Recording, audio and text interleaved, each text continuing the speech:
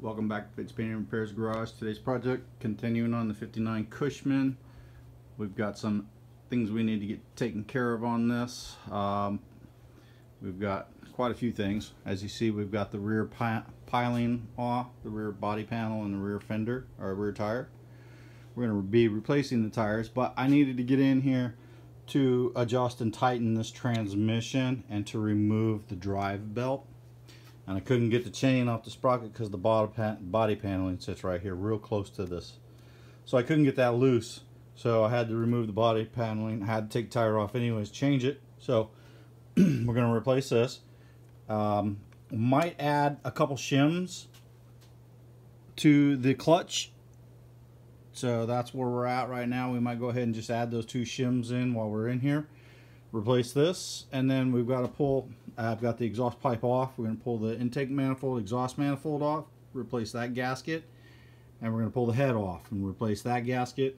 We got to get the carburetor apart, and we're going to clean it, and we're going to see if we can install a Welsh plug to the bottom of it, and we're just going to kind of clean the bike up. We're also going to be replacing the front tire as well. So that's where we're at. That's our little update. So give you a little view from this side. Oh yeah, we got to pull this cover off and replace this shroud that goes in here. It came loose. It's like chicken wire that goes on there. We're just going to pull that off, JB weld it to the back side of that, and call it good.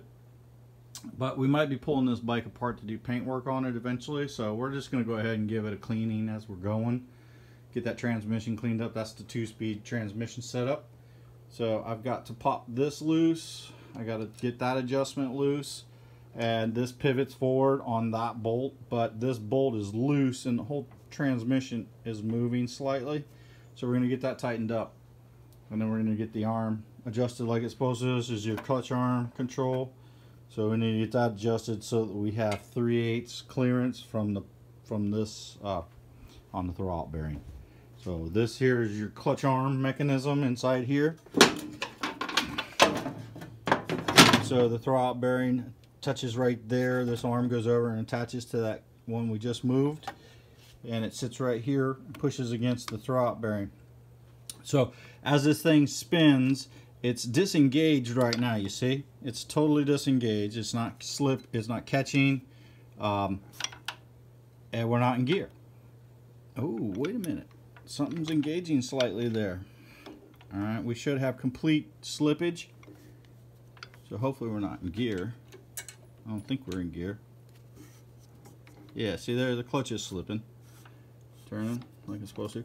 Alright, so what happens is as it spins up, these weights drive in and force the plates together. Alright? And then when you step on that, it pushes in here and drives the plates apart just enough. And then you got your spacers here, which keeps your free play. So that when you're at idle, when you're at idle, it has slippage like that, right? What the fuck is that?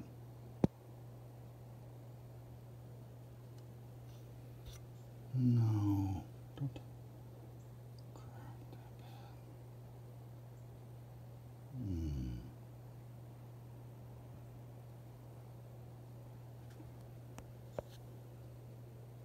bad. God damn it.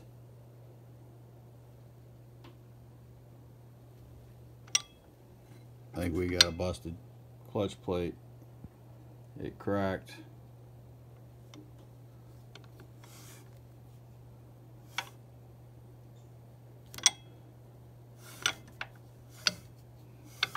Damn it, that sucks. We're gonna pull this clutch apart and replace that. The clutch plate's cracked.